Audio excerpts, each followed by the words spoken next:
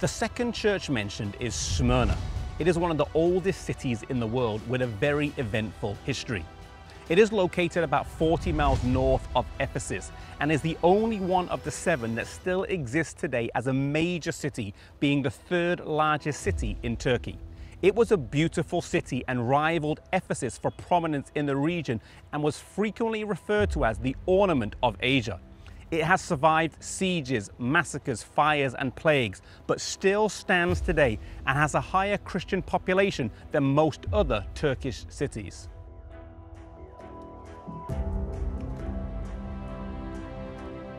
Famed for its schools of medicine and science, fine library, magnificent temples, sacred festivals and athletic contests.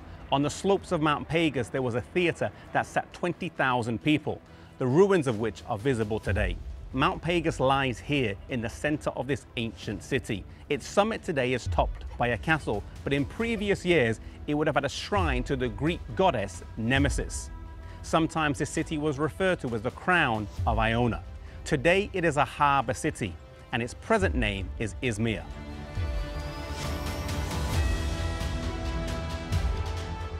The name Smyrna means sweet smelling and is synonymous with myrrh.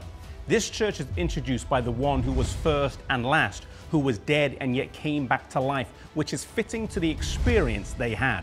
In Revelation 2 verse 9, they are commended for their works, their tribulation and poverty, but in brackets it says, but you are rich. Though they were poor in earthly goods due to persecution, they were rich in character and spiritual things. In a literal sense, Smyrna has suffered over the centuries and felt the full force of pagan Roman persecutions. Smyrna was the home of Polycarp and the scene of his martyrdom here on Mount Pegasus in 168 AD. When asked to renounce Christianity, he replied, 86 years I have served him, and he has done me no wrong. How can I blaspheme my king who has saved me? In 1402, there was a massacre of the inhabitants of the city with a special focus on the Christians.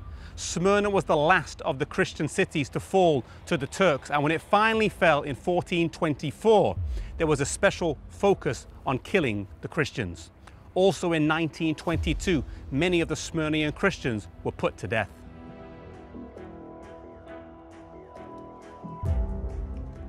Even though the fires and intensity of persecution purifies any church, they still had some who said they were Jews but are not. When this term is used in Revelation, it refers not to a literal Jew, but to a believer in Christ, just like the term is used elsewhere in the New Testament by Paul. Their tribulation is spoken of with the promise that if they're faithful unto death, they would receive a crown of life and not be hurt of the second death. The time period usually associated with this church is 100 to 320 or 330 AD. This time saw intense persecution of the church. In verse 10 of chapter 2, it says, you would have tribulation 10 days. If we take this as prophetic time, whereby 1 day equals 1 year, as shown in Numbers 14:34 and Ezekiel 4:6, then this would match with 303 to 313 AD, when under Emperor Diocletian there was a particularly intense period of persecution.